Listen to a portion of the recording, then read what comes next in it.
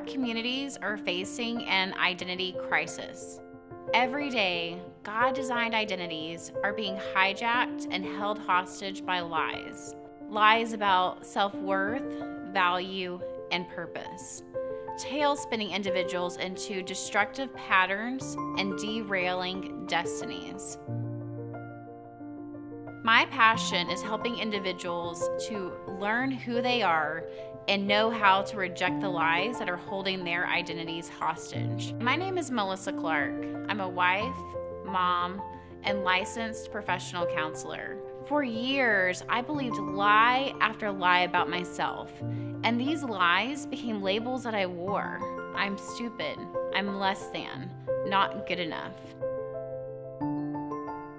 I would have a smile, and a Christian girl smile at that, but right beneath the surface was an enormous amount of pain, self-hatred, and sadness.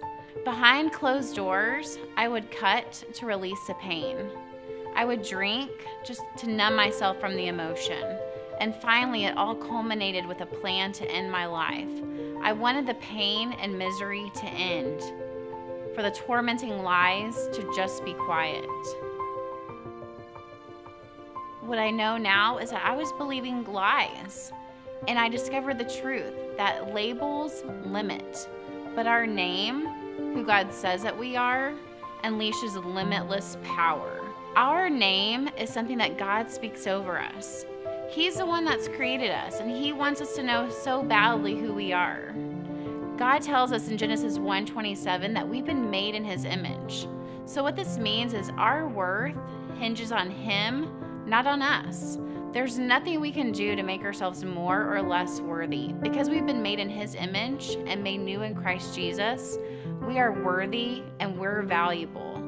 Now that I've learned this, now that I've gone through this process myself, I want to tell anyone and everyone who will listen. Whether I'm speaking, blogging, or even parenting, my message and my hope is always the same, that I would help individuals connect to their true identity and learn how to reject the lies that's keeping them from living out the destiny and purpose that God has for them. I believe we all can live with vision, passion, and purpose.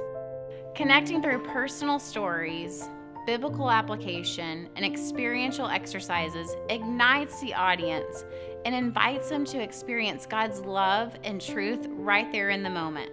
Within each of us is a God-sized, God-given dream, and I firmly believe as we know who we are, we will then get to do the things that God has created us to do.